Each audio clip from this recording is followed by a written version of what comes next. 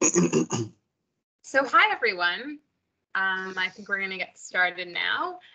Thanks for joining us today for our webinar entitled Dirty Money in Canadian Housing. I'd like to begin by acknowledging the different lands on which we gather. For me now, it is the traditional lands of the Anishinaabe, the Chippewa, the Haudenosaunee, the Wendat, and the people of the Mississauga of the Credit, who have nurtured, loved, and lived on this land since time immemorial. I'm grateful to have the opportunity to create, collaborate, live, and work on this land, and commit to do my best to care for it as a guest here. Wherever you may be joining us from, I encourage you to share your own acknowledgement in the chat. So, hi, I'm Claire Dreyfus, and I'm part of the ECHO Expert Community on Housing team here at CMHC. Our exciting webinar today is a collaboration between ECHO and CHEC, the Canadian Housing Evidence Collaborative. And you will hear from Jim Dunn, our moderator today, just after me. We have 4 presenters today. First off, we have Mark Lokinen, an associate professor and data strategist at Royal Roads University. Mark is a qualified financial crime expert and a leading national voice on financial forensics and anti-money laundering compliance. Next is Sam Cooper, an investigative journalist for Global News. He reports on various issues such as organized crime and foreign influence in our national landscape. Following is Dr. Maureen Maloney, a professor in the School of Public Policy at Simon-Fraser University. Along with her history of serving the public as Deputy Minister to the Attorney General of BC, she was chair of the expert panel on combating money laundering in real estate in British Columbia. Finally, we have Stephen Schneider, an associate professor in the Department of Criminology at St. Mary's University. He holds a wealth of knowledge in the areas of organized crime and crime prevention, along with authoring several publications, including his recent book, Canadian Organized Crime. Both of the links to where you can find their books can be found in the chat in a little bit. So before we begin, I just have a few notes I'd like to remind attendees.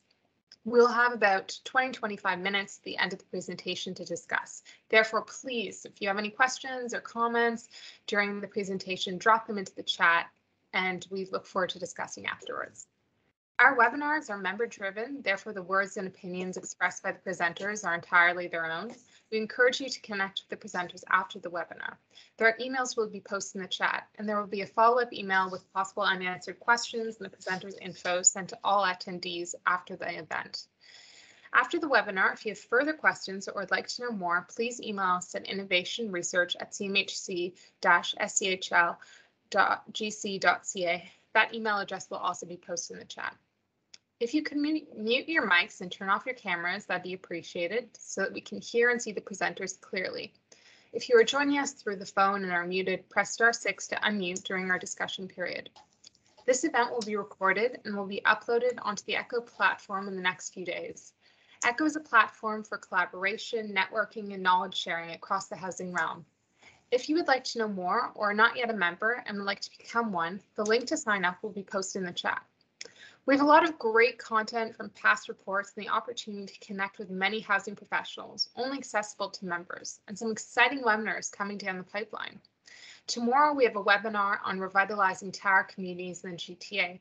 And on March 22nd, we have our exciting ECHO rental housing event, where members will have the opportunity to interact with presenters in breakout rooms afterwards. Stay tuned. The invitation for the event will be sent out to ECHO members by midweek. Please, as more info will be posted on ECHO in the coming weeks for all our April webinars. Thank you all again for joining us today, and we look forward to hearing from you and your thoughts and questions on the presentation. So over to you, Jim. Thanks so much, Claire, and welcome everyone. I'm joining you from the traditional territories of the Mississauga and Haudenosaunee nations, with lands protected by the Dish with One Spoon Wampum Agreement. To say that is to acknowledge a debt to those who were here before us and recognize our responsibility as guests to respect and honor the intimate relationship Indigenous peoples have to this land. And I want to thank you for joining today's event, the Canadian Housing Evidence Collaborative's first webinar collaboration with CMHC on the ECO platform. And it's clear from today's event that there's a real desire to learn more about housing and discuss solutions for Canada's housing crisis. I hope this is the first of many such events. Cynthia from my team is going to put our various web handles in the chat so that you can follow us and find out about what CHEC is up to. Now, I don't want to take too much time away from our presenters. I'd like to get right into it, but I do want to give a little bit of the context for the presentations and the panel today. There's a widespread understanding, at least at a superficial level, that money laundering is a big issue in Canada, and in fact, Canada may be a preferential destination for such activities. And it also is, again, superficially known that this is somehow involved in increasing housing prices and potentially in the housing crisis itself. And so I think the key thing is that this isn't a problem necessarily of offshore accounts in sunny places. Those matter too, but this is actually on our doorstep and it's causing artificially high price bubbles in real estate. It's believed to be one of the reasons that people in Canada can't afford safe and decent housing. And hopefully our panelists will be able to shed a light on just how much of an influence it is. It's a problem that has so many different parts and different players, and it made sense to bring together experts from different fields, from academia, from government, and journalism, and take a deep dive, or as deep as we can get in 90 minutes, to throw a light on this threat so we can understand it and rectify it, and also identify new research priorities, because that's our mission at CHEC. So I want to turn it over now to our first speaker, who is Dr. Mark Lokinen from Royal Roads University. Take it away, Mark. Thank you, Jim. I just want to say I'm privileged and honored to be speaking to you from the unceded territory of the Semi-Animal First Nation people. Can you enlarge that, Terry? Okay, right. So thank you very much. This project is part of a larger project, two-part project on the accounting profession and the fight against money laundering in Canada. So the first part of this project is we're planning to build, we're actually building a machine learning and artificial intelligence model to predict accounting misconduct. And the second part of the project, which I'm presenting on today, is where we are conducting over 40 interviews with key stakeholders in Canada. So this portion of the presentation is based on the preliminary findings of 17 interviews that we have so far collected. Next slide, please. Right, so by way of an agenda, quickly go through the introduction, followed by context where I talked about some of the methodology used, the problems that the accounting profession is currently experiencing, followed by some recommendations and questions at the end. Next slide, please. Right, so like any other professions, legal, securities, industry, insurance, notaries, and so on, accountants does have a role to play in combating money laundering in Canada and by further extension internationally. Next slide, please. Now, very important here is that there are lots of methods that are being used, but from the interviews that we've collected so far, 4 predominant methods are currently being used within the Canadian sector. The first 2 are basically self-explanatory: purchase and selling of properties, or assisting in the purchase and selling of properties. But the other 2 for me was quite surprising, especially the third one, assessing financial institutions. So what we have found here is that there seems to be a network of individuals working together across institutions, and this is a tiny proportion of individuals who in various ways, shape, or form facilitate or integrate these transactions into the economy. And then the safe methods one is also very interesting. So basically what that is you get a regular mortgage, you pay up like 7 to 8 payments, and all of a sudden you see a lump sum payment comes in to clear up the principal. Next slide, please. These activities, of course, triggers. Sorry,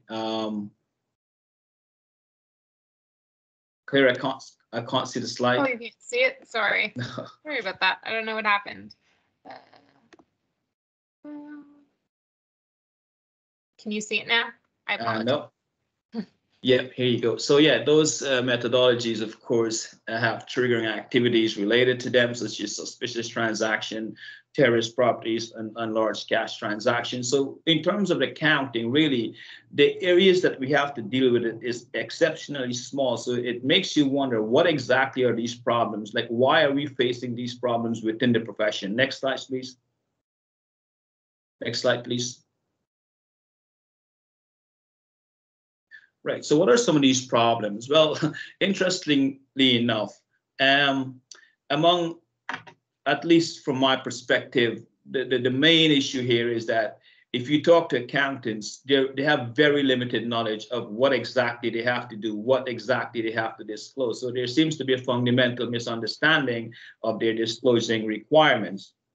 Another thing you have to understand here is that accounting firms at every level, really, except perhaps the larger big firms that put more emphasis on this, don't really understand or know the rules that have to be enforced. For some of them, they perhaps have never opened the guidelines to the PCMLA guidelines to these different acts. Another thing, again, that came out in interviews is that the confidentiality agreement between the clients and the accounting firms prevent them from reporting suspicious transaction to FINTRAC, and that also came out in some of the documents that we have read over from FINTRAC as well. Next slide, please.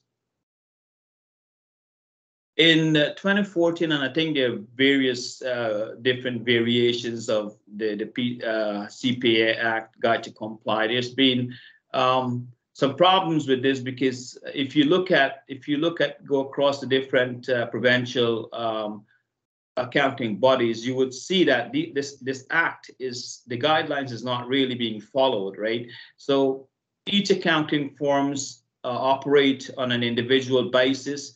And so if you think about it really in layman terms, I mean, if an accountant who is complicit in laundering proceeds of crime, you know, for whichever firm he or she is working from, it's highly unlikely that that person would report that transaction or report suspicious transaction to FINTRAC or any other regulatory bodies.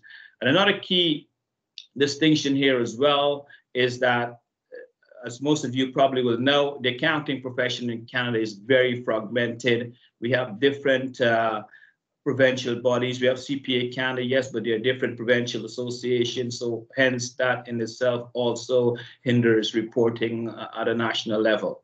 Next slide.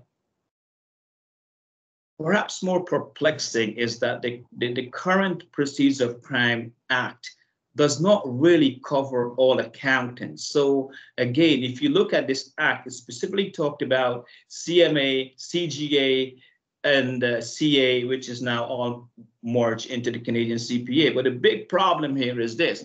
In the Canadian market, there are other major accounting bodies, so like the ACCA, CIMA, CIMA, as well as the US CPA and the US CMA. These acts, these accounting bodies are not really covered with this act. So the current Proceeds of Crime Act basically covers only certain accounting designation. And again, if you ask, some people don't even know if some accounting designation don't even know if they're covered by this act. Next slide, please. Obviously, I mean, the responsible accounting firm will certainly turn away if they suspect that somebody is attempting to launder money. But who's to say that, excuse me, who's to say that that individual will not go to a smaller accounting firm, for example, who perhaps would be more than willing to assist with the transaction? So really, the vast majority of CPAs are professional, ethical people, but there's a tiny proportion that will try, to use ignorance of the law as an excuse to ensure the transaction goes through. Next slide, please.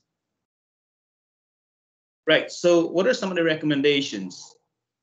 Well, again, I think from my perspective, the most important findings here was that, was that accounting seems to be unaware of their compliance duties. And I can see where this comes into play. If you go through the CPA program, there's no course that talks about financial crimes or AML compliance, right? And this is related to the final bullet there, which focuses on education and reporting guidelines and so on. Another thing that I think that could be of interest here to regulators is there needs to be more focus on enforcement. And And I do think that this probably will have some impact, especially for the smaller firms. If you have to pay $500,000 for not reporting an STR, that could be potentially have serious repercussion on your firm. Next slide, please. Right, so some of the issues for the accounting professions to consider moving forward is that, AML or generally financial crime issues should be a part of practice review. So are you really conducting your audit correctly when it comes to AML compliance? Another key issue that I think has some potential here is you need to create programs within these CPA firms that will train individuals to actually identify suspicious transactions. So based again from the interviews that we have collated, the biggest problems that I foresee moving forward for the accounting professions, actually two, is awareness, education, and enforcement of the AML guidelines. But 1 more minute, Mark. That's it, Jim. I think Okay. I'm well within 8 minutes there. Okay, perfect. Perfect timing. Thank you so much. No problem. Okay, that's fantastic. Thank you again, Mark. And it's really enlightening to better understand some of the shortcomings of our regulations and those governing the practice of professionals like accountants, who are obviously very critical in a number of transactions related to real estate. So that's a great way to kick us off. So we're going to move now to Sam Cooper, who joins us. And Sam's recent book, Willful Blindness, gives a incredibly comprehensive and detailed account of a number of money laundering issues, primarily in British Columbia, and also I've really enjoyed reading the real estate parts of it, but still confess to really struggling with the complexity of many of these transactions, which I think is obviously one of the challenges that we have in just kind of getting this into the public awareness, and perhaps even some of the political getting kind of political leverage. So again, if you want to buy it, it's easily available. And right now I'm going to ask Sam to take the floor and give us a little overview of money laundering and real estate and his view in this area. Thanks. Thanks so much, Jim, and thanks everyone for having me. It's a real honor. I'm speaking from Ottawa today, and as some know, I got my my feet wet in reporting in Vancouver, and much of my findings relate to Vancouver, but I'm in Ontario now and finding these transactions. I'm going to share my screen that we are speaking about very much relate to Toronto and Montreal. So I revealed something called the Vancouver model. And Jim, you're right, it does get complex, but at a simple level, what I found was international organized crime. Most of my research focused on China and Hong Kong, but also very much Middle Eastern organized crime, and I believe Russian organized crime, are using gangs around the world, especially where diaspora communities exist, in ways to facilitate the movement of corruption funds out of those countries, which you may recognize, as I do, the commonality, have authoritarian governments and therefore great deals of corruption. So we see oligarchs and tycoons moving funds out of countries such as China and Iran, and using underground banking networks, which are really gang networks in cities around the world, to move those funds. So let's just focus on the Vancouver model. As I say, it's really the Macau model of money laundering. That is, Chinese citizens have a capital barrier of 50,000 US dollars is their limit they can export per year. And so they found a neat way of getting money out, and that is through casinos in Macau, where you would arrange a trip to the casino there, take out a loan, which may come directly in the form of casino chips, or some cash from a gangster at a dinner inside the casino, or perhaps at a venue, even a parking lot outside the casino. You can launder your funds out of China that way. And the trick here is that I'm going to go to a FinTrack slide that handily came out after, well, during the writing of my book, which was lucky. They explain it very concisely. Bottom line, what is going on? Real estate is not the only problem. Demand We exists. can't see it. If you're trying to show it, we can't see it right now. Sam? Oh, Jim, thanks for letting me know. Oh yeah, no problem. No problem. Is it up now? Yes, we can see it. Oh, perfect. Thank you. So real estate is not the only problem. Demand exists on both sides. Organized crime has a lot of cash, need to move it out of Canada. Chinese citizens have access to cash, limit of 50K, restricts ability to spend, leads to development of services. So those services could be the gangs, in this case, operating in Vancouver, have imported fentanyl precursors, turned them into marketable drugs, very toxic and dangerous drugs, collected the cash, and they have literally warehouses of cash stashed in Vancouver, and the service that was developed was on the other side. It could be tycoons, it could be oligarchs, just people that have gotten rich through China's growing wealth, influence, and system of economy, want to move a large amount of funds out of that country. So they arranged to meet a gangster in a parking lot outside the casino, and they were getting loans of, from $100,000 in cash, 500,000 up to $1 million. You could walk into the casino, gamble it. If you were lucky that night, you got a check cut by the casino that can very easily turn into the down payment on a Vancouver condo.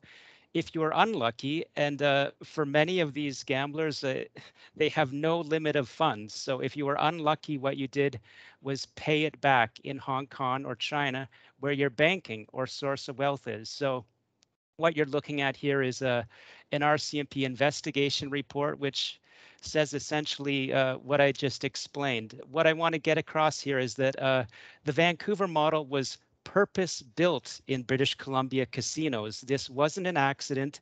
Casinos from the 90s started competing for the patronage, the wealth of these ultra-wealthy people from China that were trying to get their wealth out. They built for them private high-limit baccarat rooms. Police were not welcome, or indeed, in many cases, allowed inside. Casino investigators were barred from scrutinizing transactions. And again, the bottom line here is that the Vancouver model was purpose-built into BC's economy to benefit both, of course, the casino owners, the government. The gangsters benefited, and by the way, there's indications that there were ownership interests from gang associates, and of course the people, again, on the other side trying to get wealth out of China, benefited. So how does this relate to real estate? What I have found, and my methods are, certainly I have some quantitative data, but my reporting and research method has always been to follow the big fish, as it were, and that way you get a picture of what's going on. So what I really like to stress to people is, don't get whiplash as I scroll through my PDF here, and sometimes a picture really helps. So I focused again on what I learned about the whales in these BC casinos. As I've said, as a good starting point, if you have, let's say 20 million to get out of China in gambling in a few years, of course you're going to get a few good casino checks and be able to get down payments on homes.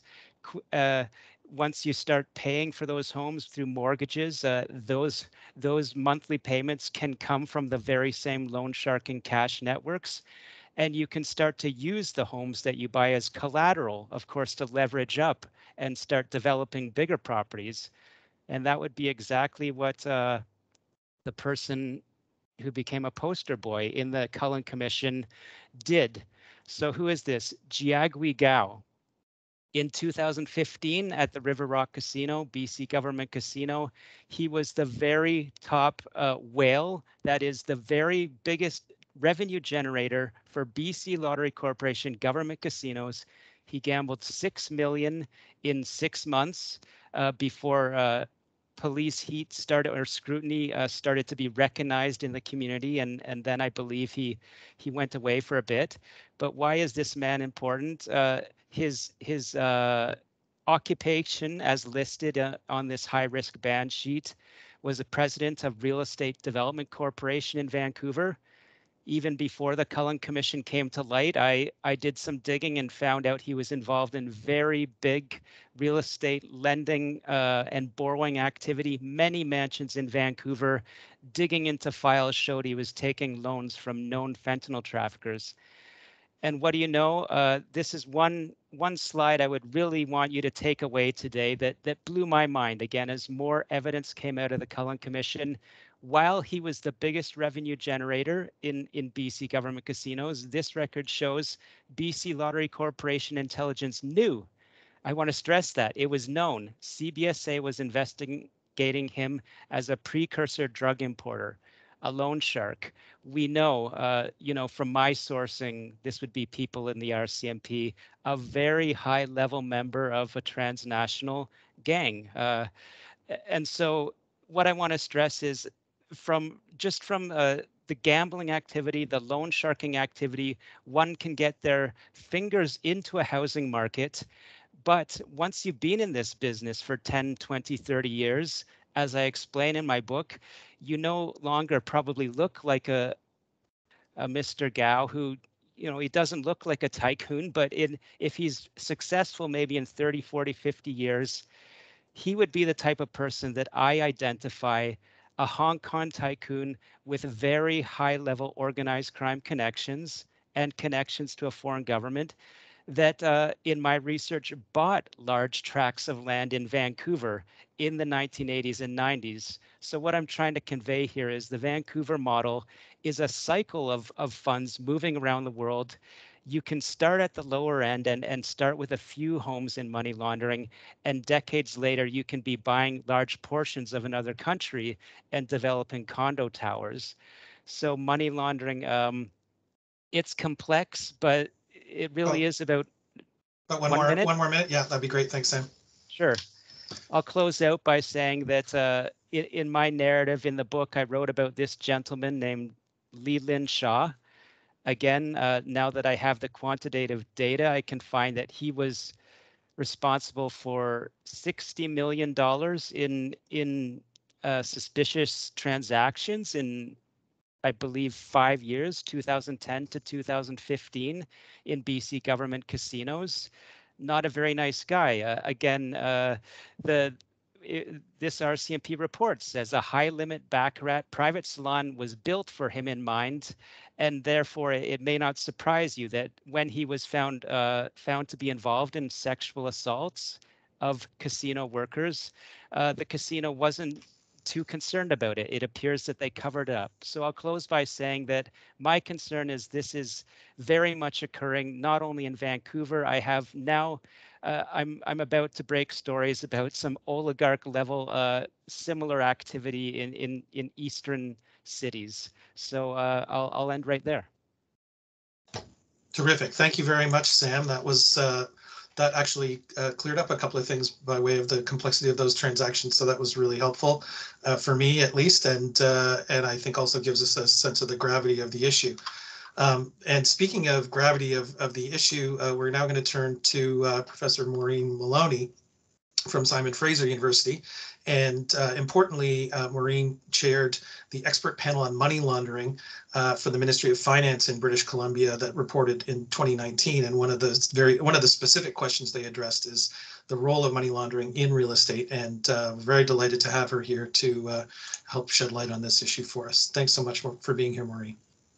Thank you. My great pleasure to be here, and thank you so much for inviting me. First of all, I have the great privilege to live and work on the unceded territories of the Coast Salish people, particularly the Tsleil-Waututh and Musqueam people. So I thank them for that. After Sam's great presentation, who has been absolutely instrumental in making governments, certainly in BC, but I think in Canada generally, take money laundering much more seriously than it has been in the past. But I did want to just back up for a few minutes. I'm sure everybody knows this, but I just wanted to say why money laundering is so important that we actually address it, and why we haven't done too, particularly in the real estate market, which is my area of interest. The easier it is to money launder, the more criminals you're actually inviting into your country. It's just a given. If it's easy to do it, then people will come. And Canada happens to be a very easy place to money launder. It also means that the drug problem accelerates, and certainly in BC and Ontario, we've had just horrendous amounts of people dying from fentanyl and other illegal drugs. The more crime you have, the more organised crime you have in your country, and certainly Sam's great research and investigative reporting has shown that remarkably.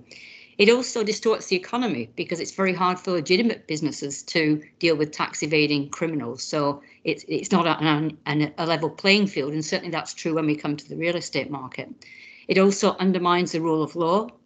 Trusted professions, as we found out from Mark at the beginning, like accountants and lawyers and institutions, have their integrity eroded as they start being complicit in some of these institutions.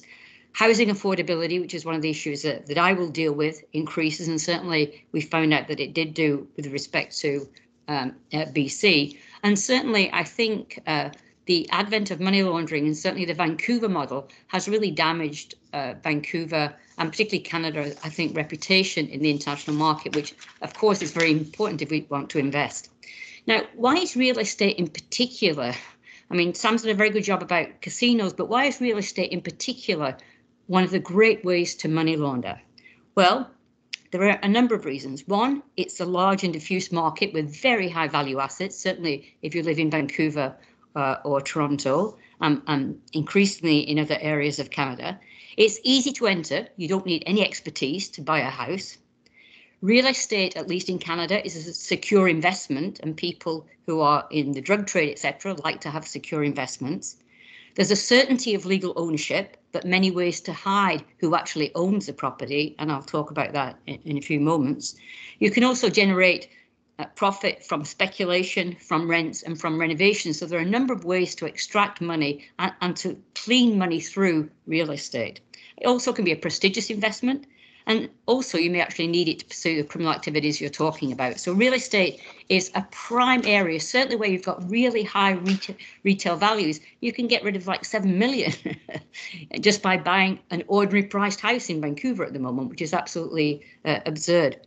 So along with my two panelists, and particularly with Brigitte Unger, who works at the University of Utrecht and is probably one of the biggest academics in all of Europe looking at money laundering in real estate in Europe. And she's developed a gravity model by which we applied to Canada first and then to BC to determine how much money laundering is actually taking place. Now, I am very clear, and certainly in our report, there are a lot of caveats to these numbers. As three academics, we would have loved to actually sort of send out questionnaires to organised crime people and said, you know, how do you spend your money and where do you spend it? We just thought that the take-up might be very low. So in fact, we couldn't do that. So we use this gravity model, which is usually for international transfers, but has been used quite a great deal within Europe. So for Canada, we estimated in 2018 that $47 billion was washed through Canadian. This is all investments now, but 47 billion. For BC, we estimated that was 7.4 billion. And then these figures get less and less secure as we go down, by the way, because we're using more and more caveats with respect to it. So I want to be very clear about that. But then we tried to estimate how much of that 7.4 billion went through real estate. And we estimate, and we think it's a reasonably good estimate, that it was 5.3 billion that was washed through real estate prices, which again, we looked at the estimate, how much would that increase the price of a house? And we said 5%, but again, it would depend where the money, we're talking through all of BC, but if all that money were invested in Vancouver, it could make a difference of 10 or 15%, depending upon the area that it was invested in. And we just don't have the data to actually make that assumption. So how do we look, what are we looking for? And certainly Transparency International has done some very good work in Vancouver and Toronto with respect to looking at some of the red flag analysis that the Financial Action Task Force, an international body, has looked for. What are red flags for money laundering in real estate? Well, you look for unusual ownership patterns. For example, Transparency International looking at the top, the most expensive 100 houses in Vancouver and the most expensive houses in Toronto, and this may be slightly off, but I think 50% of those are owned by companies or trust funds, so we don't know actually who owns them. So again, being able to just cover up the ownership is extremely important. You look for unusual payment patterns. Is somebody paying way more money than they normally would have done, or way less money for something? And how many times has it been circulated in the market? If something is flipped constantly, that might raise a red flag that this is in fact trying to use for money laundering. Especially in a hot market, it's very, very difficult to look at these indicators, because those indicators happen quite reasonably and are all legal. So even if you have like 10 of the red flags in it, it doesn't mean that that is definitely money laundered. It means that you're in a very hot housing market and all those things may be legal. But the more red flags you have, it might be that more investigation needs to be done with respect to it. So what are we looking for? We're looking for people who have no mortgage or unregulated lenders. The number of unregulated lenders, by the way, in BC has gone up astronomically in the last decade. So again, we don't know who they are. They're not specified. The ownership is not there. So what were some of the recommendations that we made? I think probably the most important recommendation we made, that fortunately the BC government has taken up, is to put in a land ownership transparency account, which means that anybody who registered real estate in BC now has to state who owns at least 10% of that beneficial ownership. Now, again, the dates have been delayed a bit for everybody to put those in, but just being able to look at somebody who actually owns the property and start connecting the dots will make an enormous difference. And that, in fact, I think is probably one of the best land ownership transparency acts that there is in the world at the moment. And I really congratulate the government for doing that. We also need to do a beneficial ownership for companies, because the same way people are hiding who owns all these properties, and we need to know. We need to regulate money services businesses. As I said before, a lot of the unregulated mortgage lenders, etc., we have no idea where that money's coming from or who owns that money. And we also have to ensure that anybody in the process of real estate transactions, whether it be the realtor, whether it be the lawyer, whether it be the accountant, all of them should have a money laundering mandate that they have to put into place education, as Mark mentioned in the first presentation, and also that they have to take it seriously. So the other one that we said, and probably the most controversial one that we suggested, and I'll finish on this because I look forward to questions and that, but we also suggested something that England has brought in. I'm not sure that it would actually pass muster in the Supreme Court of Canada, I should say that, but would be to consider the introduction of an unexplained wealth order. And I'll give you an example of what this is. There's a test case going through the UK courts at the moment, and I think the UK courts will uphold it because they have much stronger laws than we do. But in this case, there's a woman from Azerbaijan, I always mispronounce that, Azerbaijan, who was the spouse of a known corrupt official in Azerbaijan. She bought a house, I've forgotten what the figures are now, but for 50 million. And so that she had no known assets, she had no known ways of getting that money. And so the unexplained wealth order allows the authorities to go up and say, look, we have no idea. She also did shopping sprees in Harrods for 10 million a day, etc. And she bought herself a private plane, but there was no way to find out where she was getting this money from. And so this allows, there are a number of requirements for this to happen before they can turn up, but they turned up and said, we have no way whether your source of income is coming from, so you have to tell us where this money is coming from.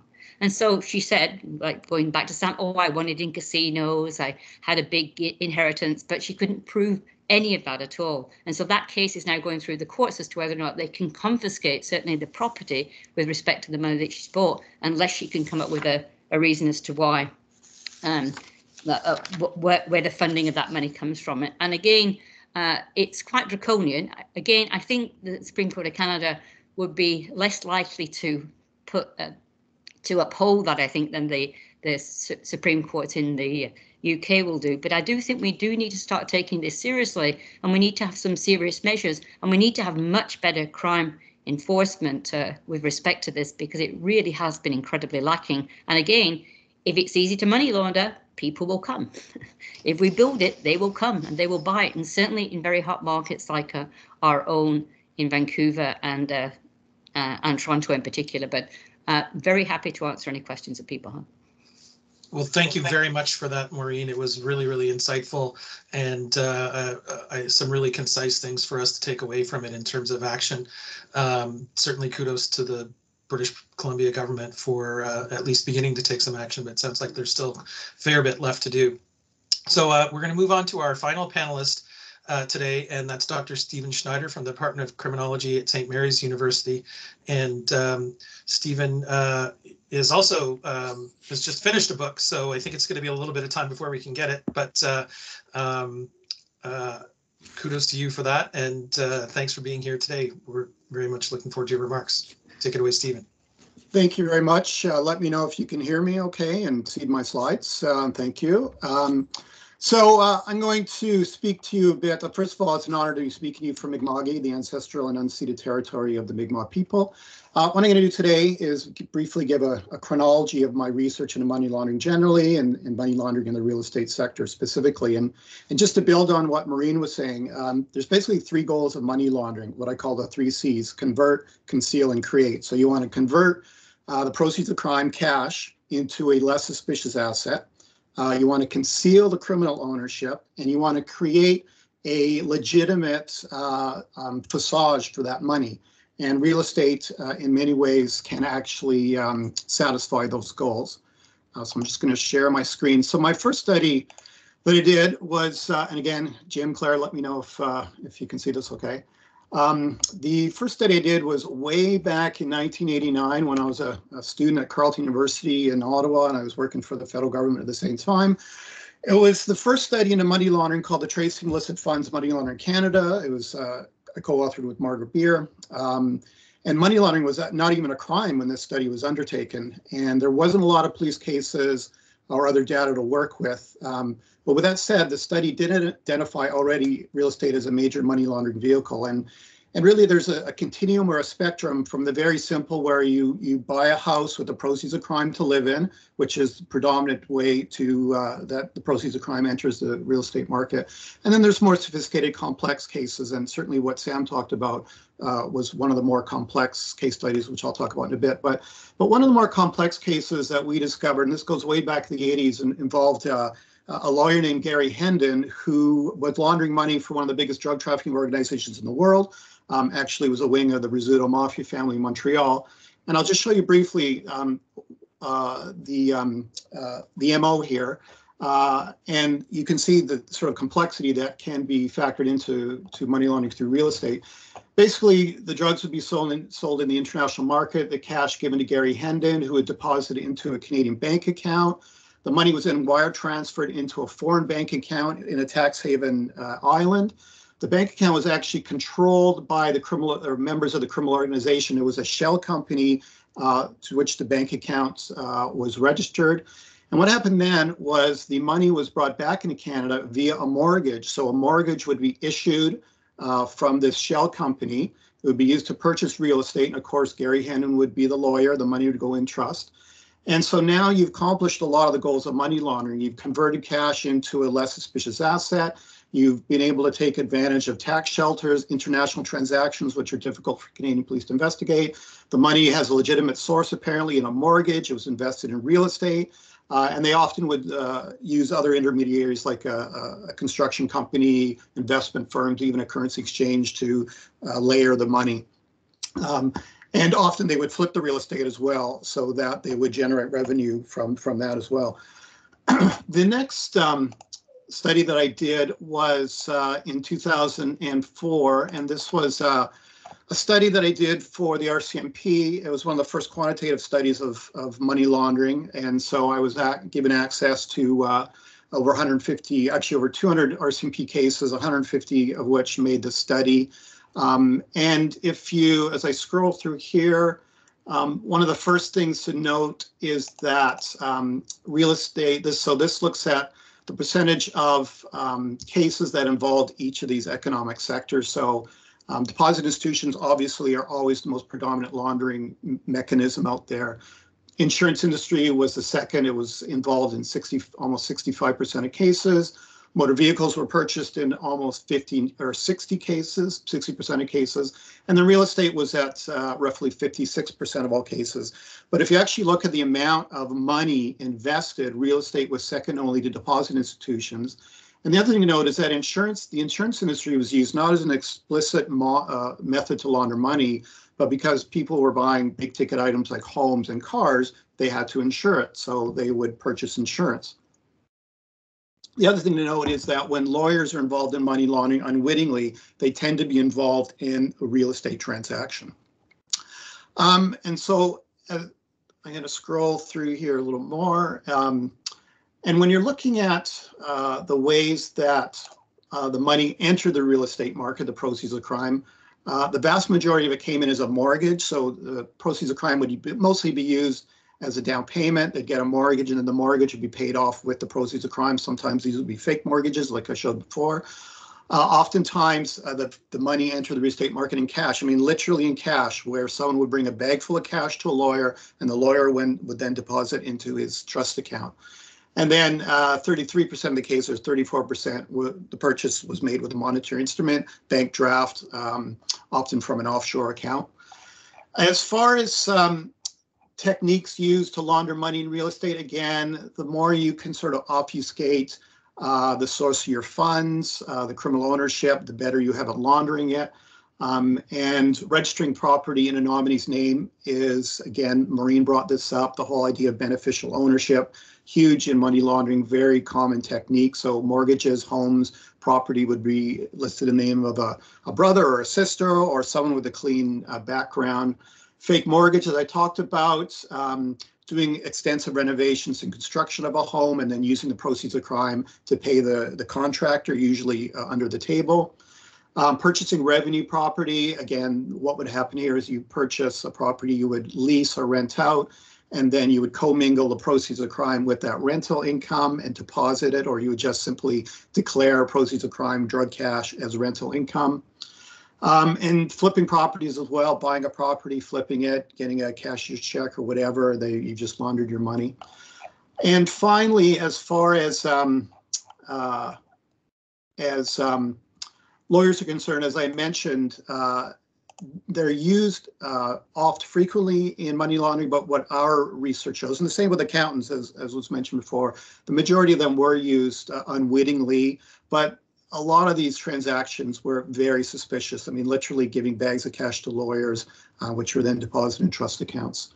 The next study I did, I published an article in the Journal of Property Research, and this basically summarizes the research I did for the RCMP study. But the context of this is that there are various reasons why organized crime becomes involved in the real estate industry, and money laundering is simply one of those reasons. I don't have time to get into all the reasons, but certainly in the last 40, 50 years, the rise of marijuana grow-ops has had a huge impact on real estate. So we, unlike Mexico or Jamaica or California or Vietnam, where marijuana is grown outdoors, Canada innovated in doing most of their grow-ops indoors. So they would buy homes, big homes in the suburbs. And when those grow-ops grew too big, they moved to industrial lands. There was one case that I think it was in Oakville where they actually purchased an old Molson brewery. And when police raided it, they discovered over 30,000 plants. They used warehouses. And when they couldn't contain in those locations, they went to rural areas. And I think the biggest grow-op was discovered somewhere in Ontario, and there was over 40,000 marijuana plants in this rural land. So again, you can see there's various reasons why organized crime does get involved in the real estate sector. One of which, again, is mortgage fraud, and they'll get into mortgage fraud not to launder money, but as a revenue generator in it itself. In 2007, Margaret Beer and I published a book called Money Laundering in Canada, Chasing Dirty and Dangerous Dollars, and it looked not only at organized crime, but also terrorist financing. And what we found through our research is that real estate was being purchased not to launder money by extremist groups, but to generate revenue, which would be sent back to the home country as part of their financing. And so you saw a lot of mortgage fraud as a generator, but also purchasing and flipping real estate by certain terrorist groups. The last few years, I spent a lot of research looking at professional money launderers, and these are people that specialize in laundering money. And that brings me to the last bit of research I've done. So other presenters have mentioned the Cullen Commission, which is a government commission looking at money laundering in BC, which was really spurred by one massive money laundering operation by a few individuals at the center. And what was probably most interesting about this, in addition to laundering money through casinos, as Sam talked about, the other major avenue was real estate. And so I'll show you this little graphic I nipped from the Globe and Mail. Basically, the professional money launderers would literally take bags of cash. So they were based out of Richmond in BC. The bad guys, local drug dealers, even Mexican cartels would bring bags full of cash to the parking lot of this Richmond firm. And then the money was lent out, again, literally in cash. Sam talked about how bags of cash were brought to casinos. In this case, cash was literally lent to home buyers and often to realtors, intermediaries. And so the mortgages were the main way that the drug proceeds were laundered, as opposed to the bad guys purchasing property themselves. And this was really the forte of the main money launderer, because he was really a loan shark. So he knew a lot about lending money out, and he would use sort of traditional loan sharking techniques, including violence. So the money be lent out to a home purchaser, then the purchaser would wire, transfer funds into the private lender's account, so back in China, so you'd launder the money that way. And again, the loan shark, or the loan shark / professional money launderer, was not only laundering money, he was making money off the mortgages through interest, through liens, and also, collecting debts and interest, which you can claim as legitimate revenue. So I think that pretty much brings us up to date. And but again, when you're looking at money laundering in Canada, you're looking at the simple to sophisticated, from simply purchasing a house all the way up to very complex schemes that involve mortgages and fake companies and offshore offshore accounts, et cetera, et cetera. All right. Well, that's terrific. Thank you so much, Stephen. And if you can just mute, that would be perfect. Thanks. I think we're getting some echo back from your very nicely wooded room. At any rate, so thanks to everyone from our presenters. This was really fascinating. And so really what I want to do is I've seen a lot of activity in the chat. I haven't been able to read it carefully. And although I know that Claire has been monitoring a little bit, and Cynthia. And so maybe we'll throw it out for a first question. Claire, Cynthia, can you point us to the right person? Sure, definitely. I was wondering, do you want to start with Mark, or how do you want to go exactly? I think we can just, first question up in that you see in the chat. Let's go first come, first serve, and we'll see where it takes us. So I think Naomi Steinberg, throughout the conversation, had a few different questions. I'll give you the floor, Naomi, if you would like to say something, or I can read your question. All right, read the question then. So Naomi asks if the proceeds of crime money laundering has a narrow definition of accountant. How about their definition of terrorist? As we clean up and tighten up, what measures do we also need to put in place to ensure ongoing stability and celebration of cultural diversity?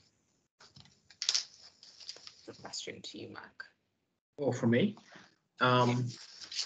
Yeah, well, and I think this came through from most of the presentation. The biggest problem that I find investigating and researching financial crimes in Canada is that most of these institutions are self-regulatory organizations, SROs. So if you look at the securities industry, for example, enforcement is weak. If you look at corporate accounting fraud, we had IMET back in the days, enforcement is weak. And same thing here, like this evidence that has been presented here is no secret. It's all out there. So the question for me is why? Why are we not acting upon this evidence, right? This is the same thing that I've said to the Securities Commission. The Prevention Securities Commission, the evidence is there regarding Ponzi schemes in Canada. Why are you not acting upon it? And that's the same question I'll throw back again to regulators. Well, that would be a great one for to hear from all the panel. Why isn't it being better addressed? Cynical. Actually, yeah, go ahead. Yeah, go ahead, Maureen, and then Sam. Yeah, please. I think one of the reasons is that our laws aren't that good. For example, in England, which has taken money laundering much more seriously, and I'm a former English lawyer too, so I get a lot of the stuff from the Law Society there, and they take it very seriously. For example, they have amended their legislation, which the federal government is doing here, though, to anybody who even unwittingly assists a money launderer, if there was any evidence. So, for example, if somebody turned up with a bag of money and you say, well, I didn't know they were a money launderer. In the US, in the UK, they say, we don't care. Like, if somebody turns up with a bag of money, you've got big red flags going off there. So they can actually criminally charge somebody. And it is very difficult to, because to be shown to be a money launderer, you have to have a predicate crime. So you have to have a predicate crime, and there has to be a line of evidence that goes forward that that's the money that you are money laundering. It can't be just from somewhere else or some vague thing that you're doing. It has to be from that crime. And certainly you can possibly do that. It's still difficult, and certainly to speak to prosecutors and the police, they'll say it's really complicated and it's really difficult. We have to keep the predicate crime there. We're better off just trying to get them on the actual crime rather than trying to then try and do flow of money laundering. And in particular, if it's money laundering from crimes that have happened offshore, it's nearly impossible to get that information. So the only money launderers you can kind of go after in Canada at the moment really are domestic money launderers, rather than people who are committing crimes offshore or bring corrupt funds in, etc. So that's a rather long answer, but we need to do better laws, I think, and better enforcement. Absolutely. So Sam, anything you wanted to add to that?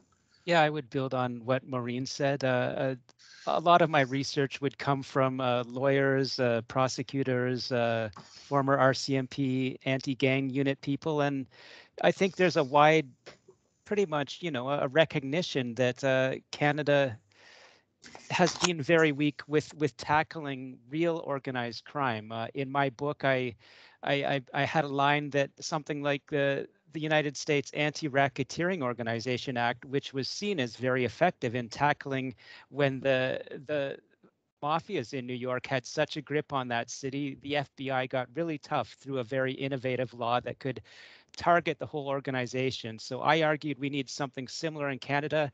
And then it turned out, again, through the Cullen Commission, I found that BC's Attorney General wrote a letter to our public safety minister saying that he had information from Maureen's colleague, Peter German, that our laws are completely ineffectual in tackling real organized crime.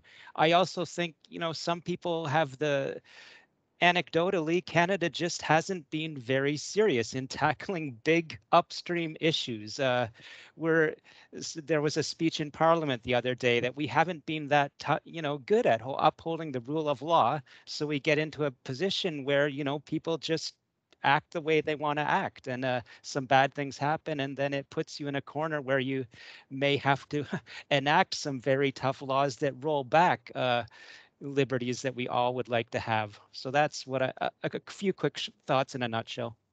Great. Stephen, did you want to add to this particular line? Well, just to say that one of the books you mentioned, thank you, Claire, for blatantly putting that plug up there, but it looks at the history of organized crime. And the one thing we learn about the history of organized crime in Canada is Canada's always been in denial that we actually have a crime problem. And even in Ottawa now, we see we've always denied that we have a far right extremist problem until it kicks us in the face. We're kind of, in this sort of sense of a benign ignorance about crime. Even as late as the early 60s, Attorney General of Ontario denied we had the mafia in this country, even though they exist here for 30 years. But I'll also say this, we can bring in all the toughest laws we want. We can bring in RICO and we can go to a police state like China. We're never going to get rid of this problem. I mean, China, Russia, United States have some of the toughest laws in the world on money laundering, on organized crime, yet they have the exact same problems we have. So we tend to be, kind of flitting around the edges here. But at the same, as long as we're going to have a free market system where our, our financial banks are laundering money and committing extensive amount of crimes themselves, then we're never truly going to be able to clamp down on this problem. Jim, I just want to add something before we go. Yeah, I agree. We're not gonna stop this, but we can mitigate the downstream effects on Canadians if we start proper enforcement. Okay, terrific. Thanks for that. So maybe we'll go back to the pool for another question.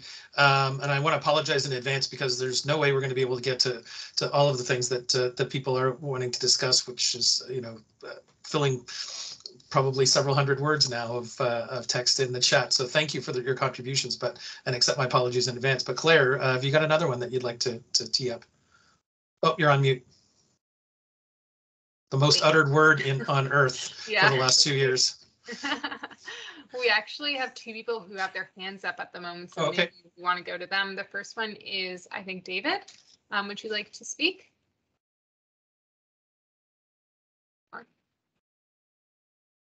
If not, we also have Olivier. Like to speak. Who has his hand up or no? We also have JP, who actually had the next question written down. If you'd like to turn your mic on. Okay, yes. Thank you. Hi. Thank you, Claire. And thank you to the panel. My question was, unaffordable housing caused by dirty money or in part by dirty money is a problem all over the world. And I'm just wondering if there are any examples of countries that have acted effectively against it and, adequately tackled this issue and, alleviated the problem in some way that we can look to as a model. Great question. Anybody like to tackle that from the panel? I'll speak to it briefly. I'm a little skeptical, quite frankly, of, with all due respect to Maureen, her report, who had caveats on her estimates as well. I'm skeptical of the impact that dirty money has on the overall housing market. Perhaps to some extent in Vancouver, but globally, I don't think it's a minuscule amount, relatively speaking. If you're going to tackle affordable housing, certainly in Canada, you need governments to be more involved in actually building housing. So we've relied far too much, on private sector. CMHC got out of housing back in the 90s, I guess, when Paul Martin was the minister, correct me if I'm wrong. And we've had a problem with homelessness ever since then. So I'm starting to, so to me, it's not dirty money that is limiting affordable housing or having an impact on affordable housing. It's the fact that government is no longer in the business of building social housing, affordable housing, and we've left to the private sector. Right. So an issue, but not by any means the dominant one, except potentially in some fairly influential in some markets. Is that fair to say? Yeah, Sam, go ahead.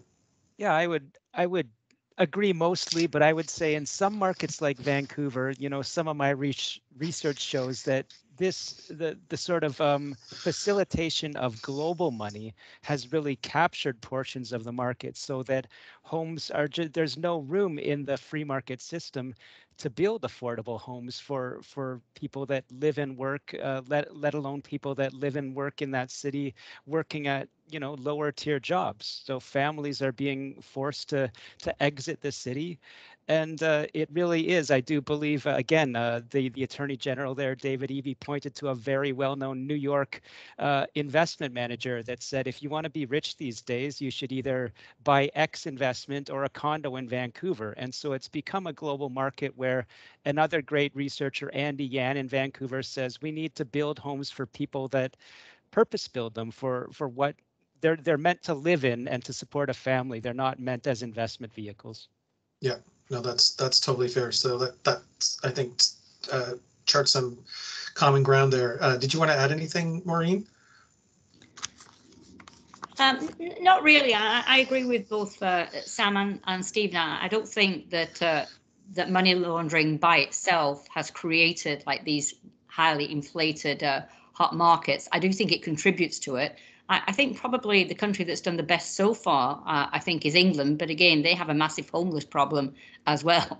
So it's not that they have solved it. I just think that they have taken it more seriously earlier than we have done. But I think it requires not just trying to address money laundering, but it does need to address building affordable houses for the teachers and for the firefighters and all the people who actually make our city livable and the services that we all need. But yeah, it's a much bigger problem than money laundering, although money laundering is a really big problem. Right. Yeah, no, and that's fair. And certainly the UK, I think the privatization that Stephen describes is something that's been present in the UK since 1980 and Margaret Thatcher's election and the council sell-off. Canada never actually had that great of a penetration of the public sector into the housing system. So, you know, the best estimates are 4 to 6% of Canadians receive their housing from the public sector, whereas in the UK prior to Margaret Thatcher it was 33%, and after Thatcher it was, and now it's still 22%. So that's a huge proportion. It's very, very different. And so the very large market penetration, like the private market penetration we have in our housing system, and we depend on the private market for affordable housing, sounds like it's a big factor in this, and may actually mean that the effect of things like money laundering and other sorts of things is more prevalent here. So, but this is not for me to talk. I would like to move on to a next question, and then I'll probably jump into some too. Yeah. So our next question is from Daniela. Would you like to speak, or should I read? So she is asking, considering that the government is complicit in this and interested in sustaining the model, what is one way we can hold government accountable? So this was written during Sam, when Sam was speaking, but it can be thrown out to everyone, I think. Sure, I'll jump in first. And I think the way to hold government accountable is panels like this, research reports, and just getting experts together so that more people are hearing about really how messy and rotten it can be in certain markets. That, again, I would stress that I do believe certain markets have been totally captured, not just by organized crime facilitators, but facilitators that help to move the wealth of the world into a city at the, against the interests of people that are living and working there. So more talk, more articles, more research. Just want to add to that as well. I think government needs to get involved much more at a grassroots level. So, for example, regulating the professions, all the professions, the gatekeepers. If you look at what's happening right now, and this again has came across from panel presentation, is that there are different networks operating within the financial sector, network of accountants, network of lawyers. A tiny proportion, of course, are operating in various programs, various districts to facilitate this. So if you get stronger laws at a grassroots level to weed that out, we could have, as I said, we'll not stop it, but we'll mitigate the downstream effects on Canadians. Yeah, just to add to what Sam and Mark said, though, too, I think it's worth bearing in mind just how much the real estate market is worth to governments. I mean, the real estate market in BC accounts for over 10% of the BC economy, which is just an enormous amount. In 2020, there were 100,000 transactions that amounted to $70 billion. And of that, because of the property purchase tax that the government's put in, they rake in between 1.5 and $3 billion. So they are quite implicit on that. It would be good to sort of have that money being used for more and more affordable housing. It seems to me, too, that there should be some quid pro quo for that. So let me ask a couple of questions about, one thing that's already been implemented in some places, and one measure that's increasingly been contemplated, and the one that's been implemented in a few places is the empty homes tax. Is this something that might actually make a difference? Or I mean, I've also heard critiques that say, like, this is a kind of small penalty, a small kind of bump in the price of doing business for people who are working in these networks and laundering money. Any thoughts on empty homes tax? And then I'll throw it out there too. The other one that people have increasingly been talking about is monitoring capital gains, which is obviously a very sensitive topic more closely, and that has potential negative consequences for its enforcement too.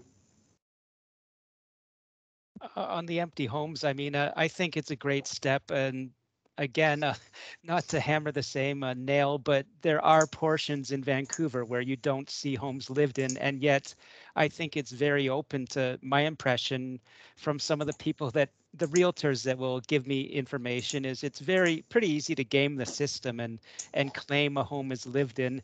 You would really need the auditing resources to go in and investigate whether the claims are accurate, to really hold that system up. And I think that gets again to what Maureen was saying. You have to take a problem very seriously. You have to think, does our Charter of Rights stop things like wealth explanation orders from being done in Canada, or very rigorous examination of whether people are claiming, accurately the home status lived in or not? Yeah, and just to add to that too, I haven't done specific research myself on this, but I've read some of the work that has been done. And for example, when we were looking at who owned real estate property in BC, we found that very high-end homes, like worth 10 million and over, their occupation was student. So probably they couldn't probably afford that house. But I mean, there are lots of easy ways of getting around, unoccupied homes, it seems to me. So, and I don't know how much investigation is actually done with respect to it. So. Yeah, that's fair. Okay, maybe we'll go back to the audience. Francis's hand is up. Would you like to say something? Sure, thank you. So in listening, this is all very, very useful and very, very illuminating, I would say.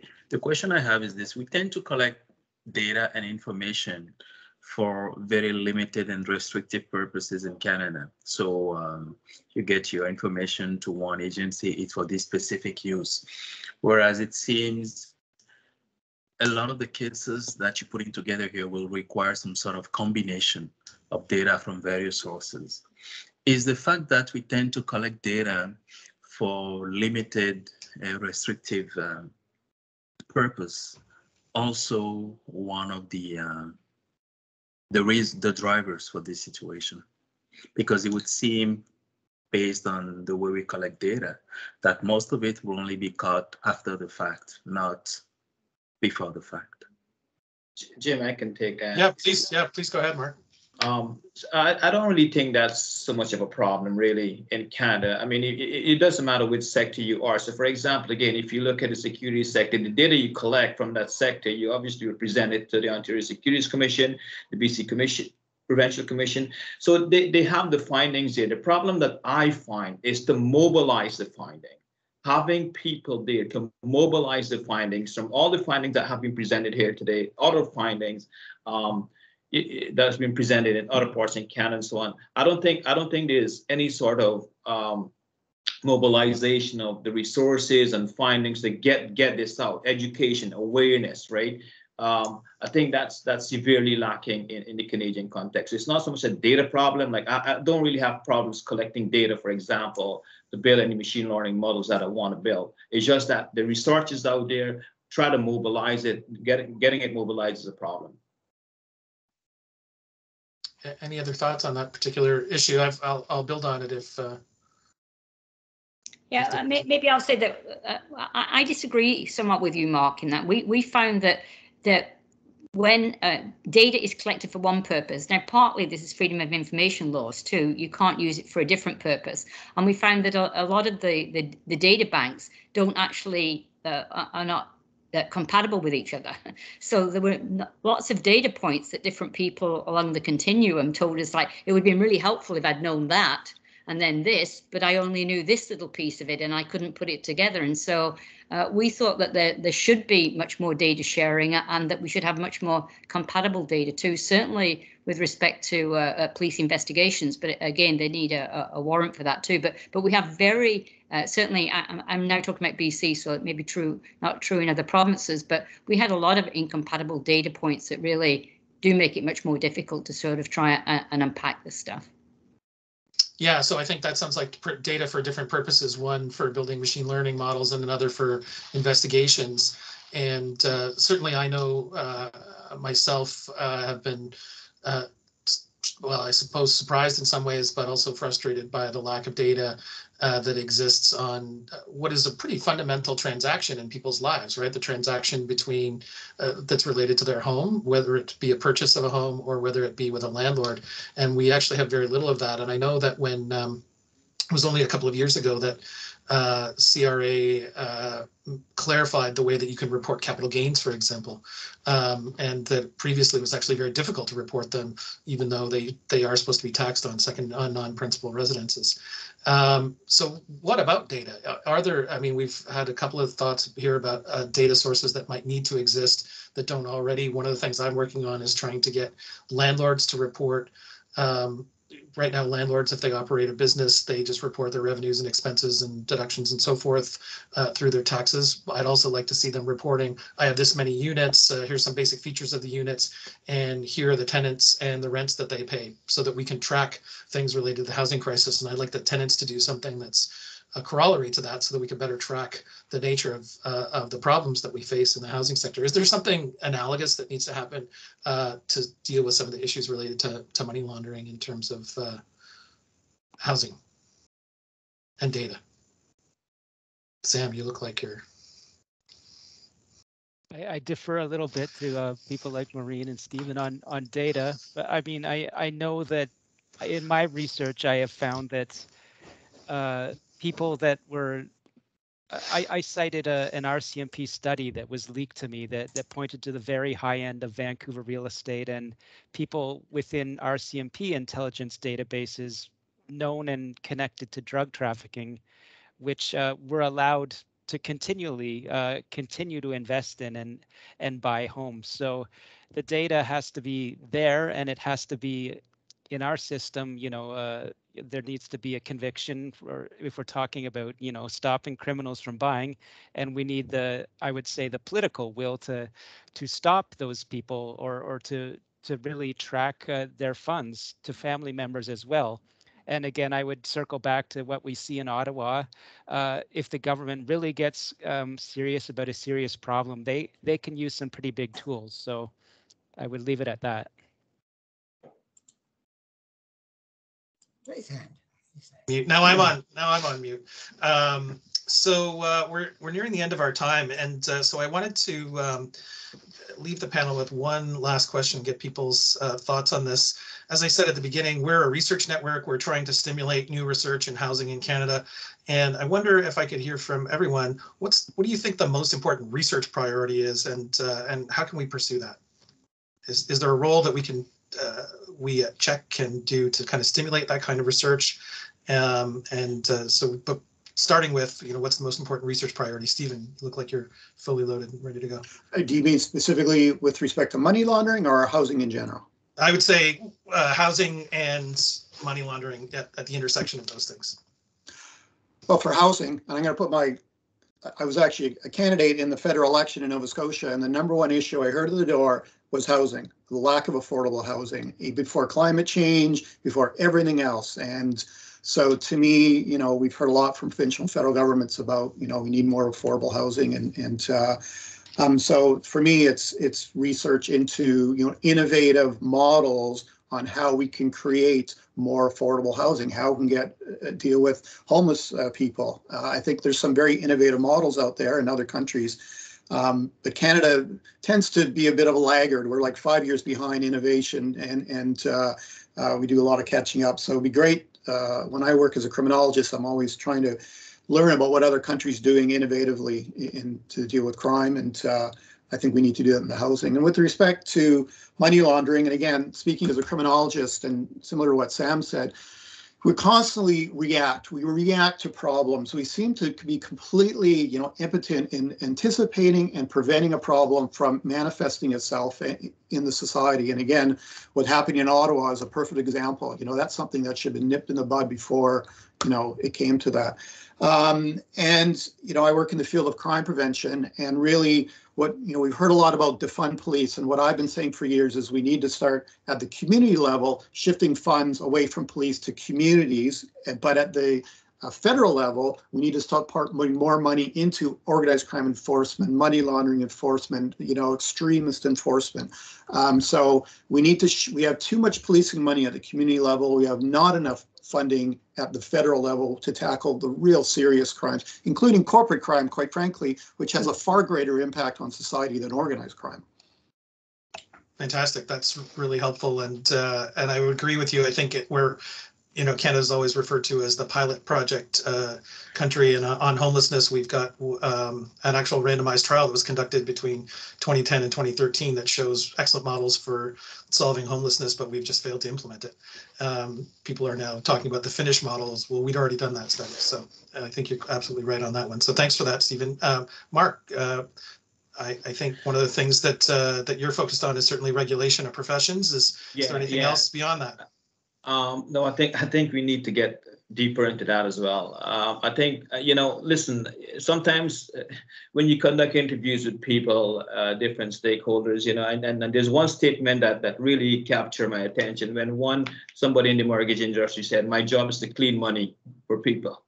My job is to clean money for different individuals, right? So what it is telling me is this: no one is holding you accountable. Right? There is nobody within your industry that is holding you accountable. So for me, yes, more innovation, more granular data on how to hold people within this network accountable. So I'm talking here with notaries, accountants, lawyers, mortgage professionals, and so on. Terrific. Thank you. Sam, we'll go to you. Yeah. Research priorities.